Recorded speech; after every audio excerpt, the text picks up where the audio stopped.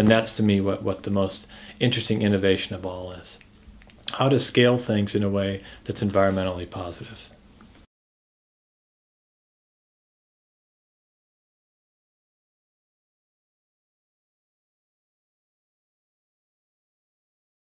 KERING has embarked on a journey to create an environmental profit and loss.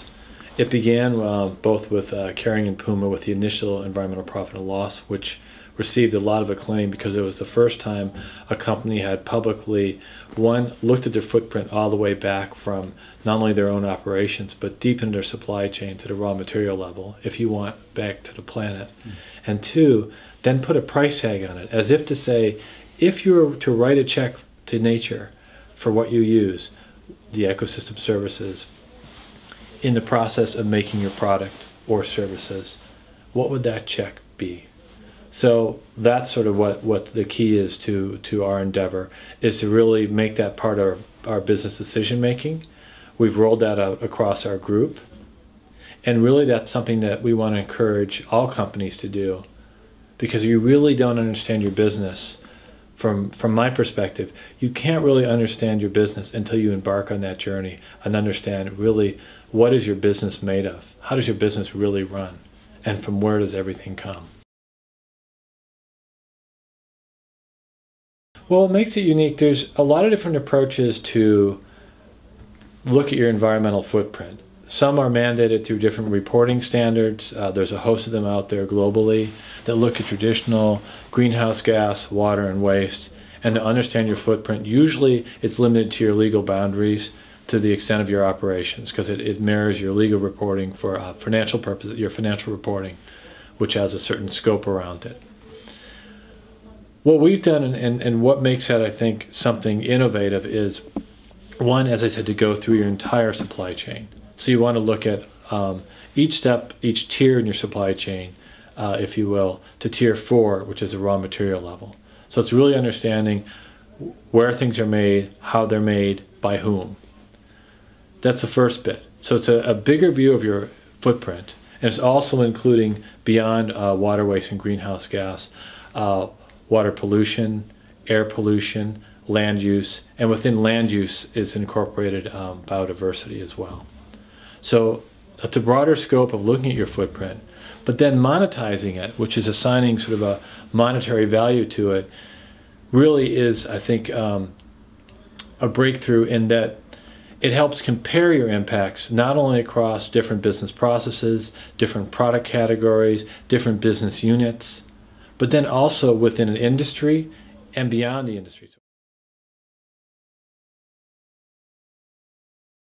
I think a few things. One, investors are really important. I think investors understand that with natural capital accounting and with EP&L, we can identify resource scarcity and we can make better decisions that actually prevent that resource scarcity from impacting the business.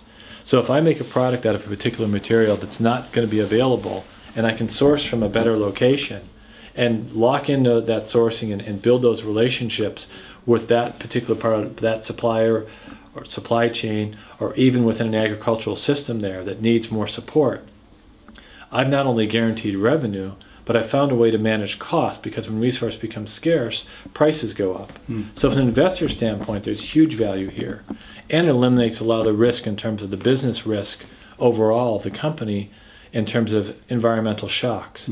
So the investor community, I think, can benefit greatly from natural capital accounting. And I think for business decision makers, even if you don't use it as a reporting tool externally, internally, you better know that stuff, because the product you make today, you may not be able to make tomorrow.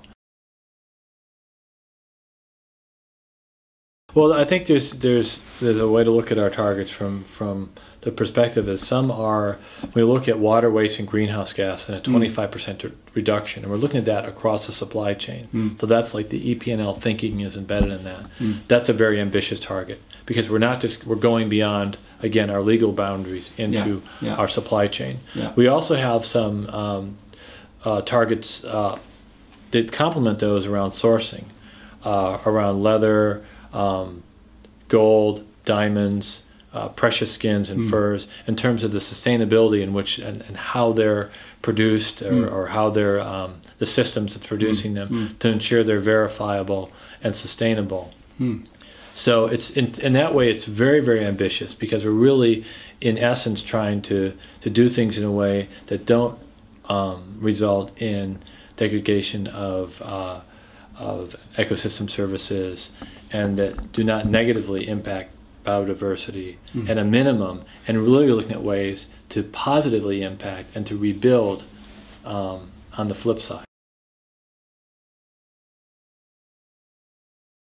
The support we've had with EP&L from all our brands, and it's been very much a collaborative process, because we took the methodology from very initial stages from Puma, sort of a proof of concept pilot, which is very, very well received. So we've had an opportunity to do a lot of things collaboratively with our brand, make it real to their business and their business decisions, and to identify opportunities for them that really can make a difference in terms of our impact and spur innovation, whether it's new materials, new ways of sourcing, new processes, new technologies.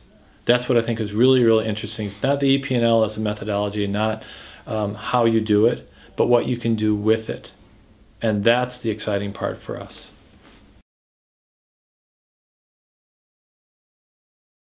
Just two reasons. One, because you may see things in your business that you don't expect.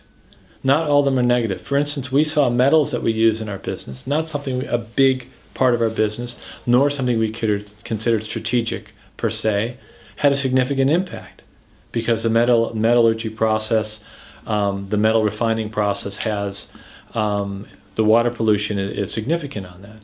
So it takes courage to look sort of within yourself as an enterprise to see what you do and what the impacts are. I think it takes a lot of courage to publicly talk about that. And that's what we've committed to do with our target to publish our EP&L. That's what we initially did with Puma. And that's where I think it does take courage to go out there and not only say, we're doing this, but to talk about what you're doing and what it means. The innovation we're wishing for and we're really looking for is a truly positive, I call it a net positive from an EP&L perspective, product that actually generates more ecosystem services, actually helps biodiversity, actually, in a sense, gives back more than it takes. And that's, at first that seemed like a theoretical concept for us. Now we're seeing more and more possibilities of how we can make that happen.